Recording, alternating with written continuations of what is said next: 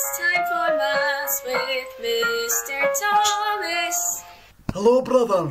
Chapter 6, lesson number 5, Arithmetic Sequences. Woo! So, what is an arithmetic sequence? Well, if you imagine the sequence 1, 3, 5, 7, 9, ... we can see that the first number is 1. First term is 1. And the terms increase by 2 each time. If the sequence is like this, where we add or subtract the same number each time, it is known as an arithmetic sequence. Woo! In the above sequence, the first term, we call the first term A equals 1. And there is what is known as a common difference, and that is written as D equals, and there's a difference of 2. The terms are increasing by 2 each time. Let's look at the following sequences. So for these, well, here, what is A going to be? A is your first term. Well, the first term is 2, so A equals 2. And D equals, what is D? D is the common difference. Well, because it's going up in 2's, D is also going to be 2.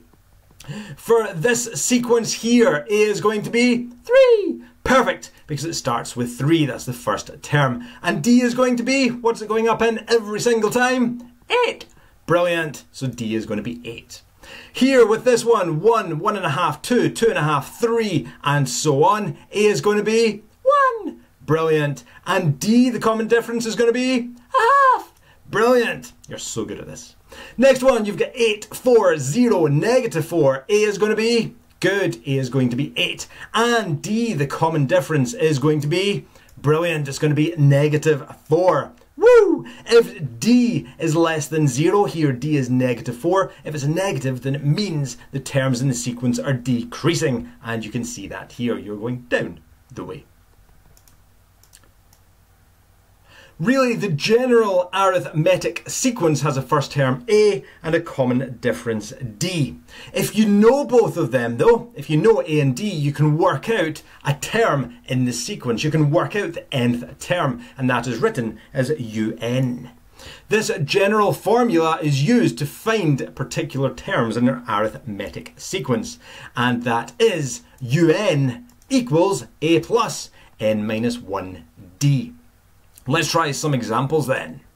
So example 1, find the 25th term of the arithmetic sequence 2, 6, 10, 14, and so on. For any of these questions, what I like to start doing is writing down what I know. So if you know the first term, if you know A, write that down. If you know the common difference, if you know D, write that down. If you know the nth term, if you're given that, write down N. So for this one, well, we know that A is the first term, and that is going to be good. That's just 2. D, the common difference. What are we going up in? Well, we're going up in 4, so D is just going to be 4. Brilliant. And N, what is the nth term? Which number, which term is this? Well, it's the 25th term, so N is 25. So here you can say then, well, our formula is UN equals A plus n minus 1D. So we're wanting the 25th term, so we want U25. That is equal to A. Well, A is 2, so it's going to be 2 plus. And n minus 1D, well, n is 25, so it's 25. Take away 1, which you could just write down as 24, multiplied by D, which is 4. If you start to work that out, that's equal to 2 plus, and that's 24 times 4. Work that out in the calculator, and you end up getting 98. Woo! And that's your answer. Example 2, find the formula for the nth term UN of the arithmetic sequence 1, 4, 7, 10, and so on. Once again, I like to answer these questions by writing down what I know. So if I know the first term, write down A. If I know the common difference, write D. If I know the nth term, know which term it is, write down what N is. For this one here, well, A is easy enough. We know the first term is just 1. Brilliant, so you can write that down. Common difference, what are we going up in every time? Brilliant, we're adding on 3 every time, so it is an arithmetic sequence. We're adding on the same thing every time. And N, well, we don't know what that is. What we want is a formula for the nth term. That is given by this formula just at the top. So that is what we're starting with, and we want to replace A with 1 and D with 3. So doing that, we get 1 plus n minus 1 times 3. Don't just leave it as that, multiply out the brackets, so we get 1 plus, we're doing 3 times n, which is 3n, and then we're taking away this 3 times 1. Simplify that, and you get 3n, and you've got a 1, you take away 3, so you've got a negative 2. So, the formula for the nth term is un equals 3n take away 2. Yeah! Example 3, find the third term. Not find the third term, just the third term of an arithmetic sequence is 40 and the fifth term is 30. A, find the first term and the common difference, and B, find the 15th term of the sequence. So once again, just start writing down what you know. If you know the first term, write it down. If you know the common difference, write it down. If you know the nth term, write it down. So, first of all, well, we're told that the third term is 40. So we know then that u3 is equal to 40. And we're also told the fifth term is 30. So we know u5 is equal to 30. What we want to do first of all is find the first term and the common difference. So to do this, we'll just start thinking about this formula here. Un equals a plus n minus 1d. So if we're starting off with that, well, we know that u3 is equal to, and that is going to be equal to a. We don't know what a is. It's going to be a plus n minus 1. But because it's u3, n is going to be 3. So it'll be 3 take away 1 times d. But we know that the third term is 40. So we know that is equal to 40. From there then, well, we can say that 3 take away 1 is 2. So that gives us 2d. So we'd have a plus 2d equals 40. Yeah. We can also do the same thing with the fifth term. We know the fifth term is 30. So using once again un equals a plus n minus 1d, we have u5 equals, and that is going to be a plus n minus 1. But here, because it's u5, n is going to be 5. So it'll be 5 take away 1 times whatever d is. But once again, we know that is equal to 30. u5 is equal to 30, so we can say here it equals 30. Simplify that. 5 take away 1 is obviously 4, so we'd have a plus 4d, and that equals 30. How would we solve those equations in order to find out a and d? What would you use? Perfect. Use your knowledge of simultaneous equations.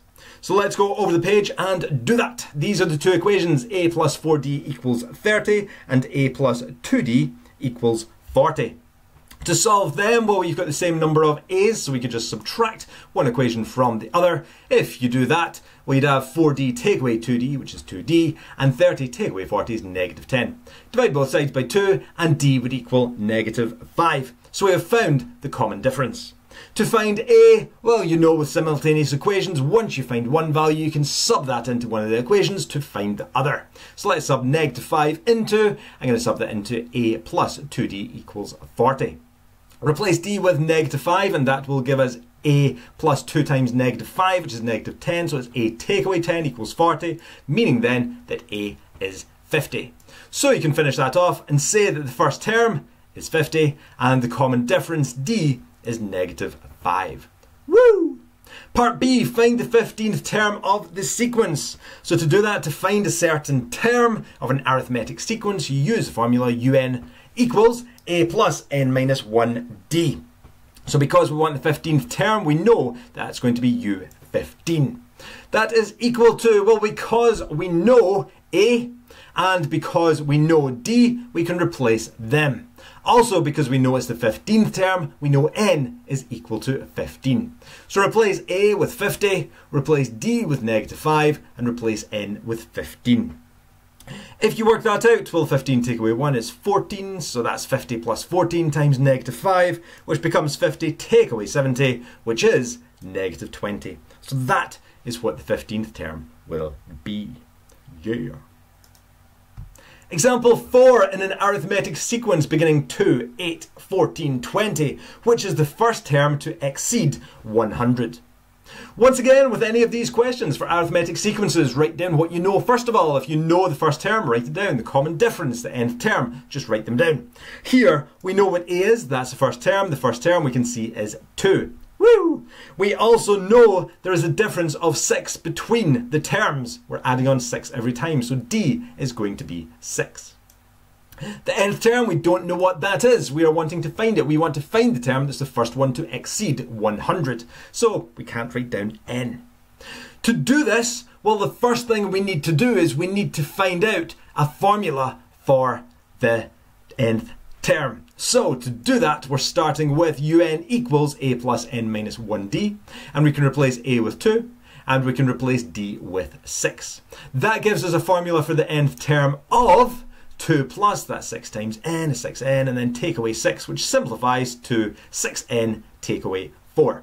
So that is a formula for the nth term. We want to find the first term, though, to exceed 100. So to do this, don't set it bigger than 100, set it equal to 100.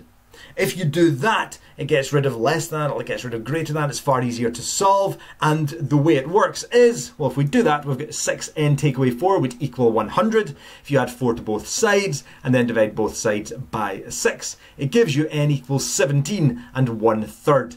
So you know the first term to exceed 100, well, the 17th and a third term, which doesn't really make any sense, will be equal to 100. So the first term that will be over 100, well, the next term after the 17 point something will be the 18th term. So you can say then that the 18th term is the first one to exceed 100. It's the first one to be over. Yeah! Try some of these questions in the Unit 2 booklet, pages 20 and 21. Check your answers as you go. If you have any problems, let me know or rewatch the video. Best of luck, have fun, enjoy, bye!